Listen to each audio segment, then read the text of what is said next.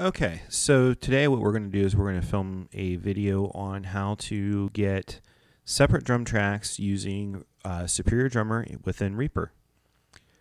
I find it easiest to start with Superior Drummer itself. We want to go ahead and get our drum set up using the drums that we want to be on the recording. I'm going to go ahead and remove a couple of the drums that I'm not using on this particular kit. It's just a little bit easier for me using the Superior Drummer interface to do this part of it just because it's a little bit bigger. I can make it full screen. I don't know, personal preference, I guess.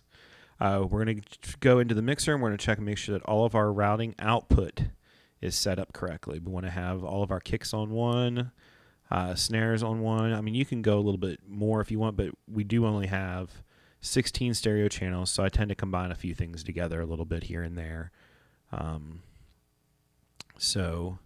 And then we're going to go ahead and, normally I would go ahead and save this, but since I've already set this kit up once before, I'm not going to.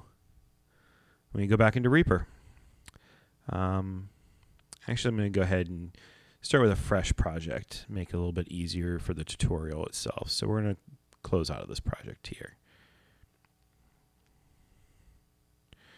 All right, so we're opening Reaper fresh, and we're going to go ahead and we're going to get a virtual instrument track set up here in Reaper.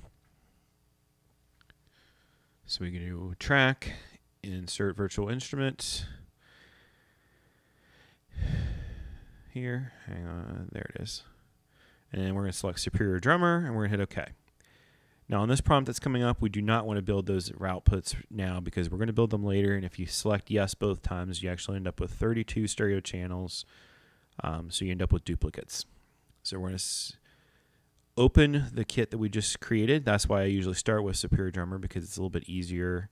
And then since I didn't save last time, the drums were still there, so I'm going to pop those back out. We're going to go into the mixer, double check, make sure that our routing is still set for the correct outputs, and we're going to select options, and we're going to do build multi-channel routing.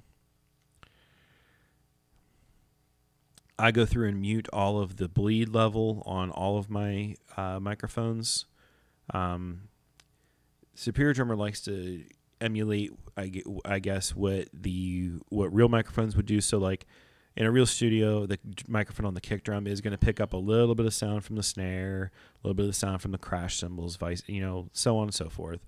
But an engineer also tries to limit the amount of bleed from one instrument onto another microphone. So why not do it here?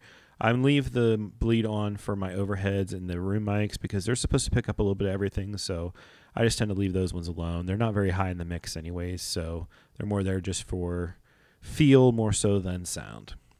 Obviously, you can record your own Midi track in within Reaper. I already had a Midi track done. I was just editing it a little bit here in Superior Drummer, so I'm just going to drag and drop it into Reaper.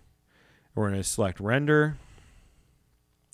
We're going to do Render Multi-Channel Stems. The render doesn't take too long. As you can see, it is rendering at about 15.5 times the speed of real time. So this just takes a few seconds here to go through and do the whole track.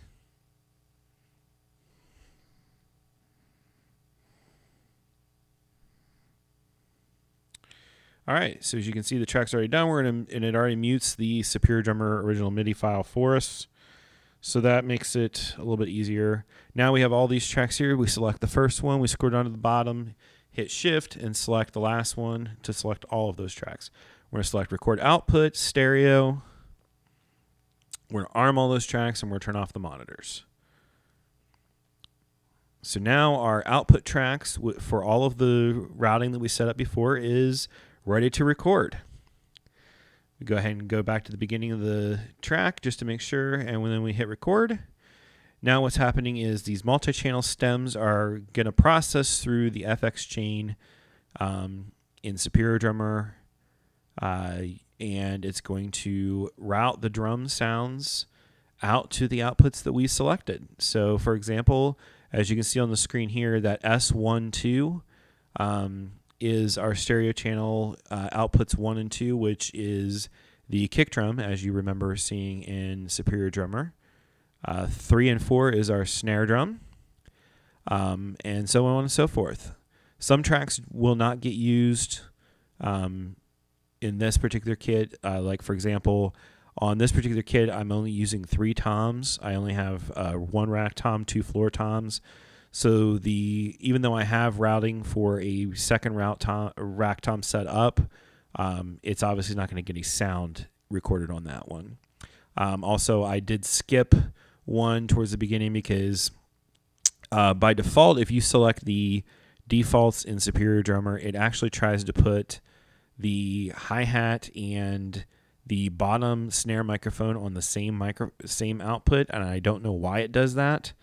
And it also tries to put some stuff through stereo chains. So I did not use the defaults. I set up my own, but it was a little bit of trial and error to do so, and because of that, I ended up skipping one of my stereo channels kind of high, and I ended up not using 2 other ones. So I think in total I have 3 stereo channels that I don't use at all with this particular kit setup. So and then at this point, it's just a matter of letting the recording finish. It's as you can see on the screen, it's dropping the kick drum into 1 and 2, snare drum into 3 and 4, so on and so forth. And then this will allow you to, apply whatever mixing, mastering, EQ, effects, whatever you want to do. It allows you to do it per input. So basically, you can change if you need to change something with the kick drum sound, with the snare drum. If you need to level this, make the kick drum louder, softer. Basically, the same thing you would do if you were miking a real drum set and recording in a studio. So yeah, I wanted to make this video because when I first started trying to learn how to do this myself, I wasn't able to find any videos on how to do this. I found plenty of videos how to get Superior Drummer set up within Reaper. I had to do a little bit of trial and error to get that correct, but I got it. And I had to learn this a little bit myself and a little bit using some forums, a little bit of Reddit reading, stuff like that. So this may not be the easiest way to do this. It's just the way I found that works. If you guys know of a better way to do it and you have any suggestions for something I can do differently, by all means, feel free to drop a comment down below so that I can learn from you guys. Anyways, I'm going to go ahead and cut the video off here. Thank you guys for tuning in, and please consider liking, subscribing, and sharing this video with others if you think it would be helpful. I'll see you guys in the next video. Thank you.